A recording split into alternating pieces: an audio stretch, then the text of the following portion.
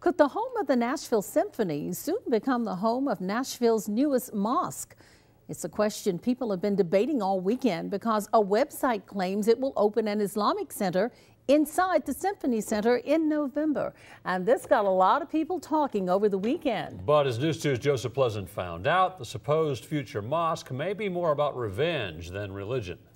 Mitchell Smith has lived in Nashville for 25 years and has visited the Schermerhorn Symphony Center many times. It's beautiful. It's a great place to come to have the concerts, and we just enjoy coming. It's a good place to visit. But when it comes to making the Symphony Center a mosque, I'm not sure.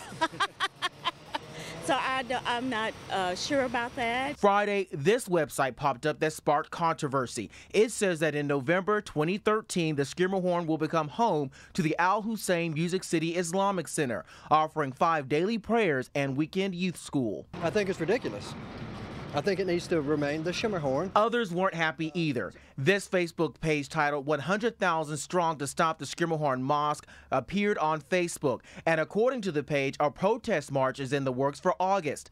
But all the opposition isn't needed because it's all a hoax. According to the Schermerhorn, there's no Islamic center planned for the Symphony Center and never was. The rumor didn't seem too far-fetched. After all, the Schermerhorn was in foreclosure and was supposed to be auctioned off just last week.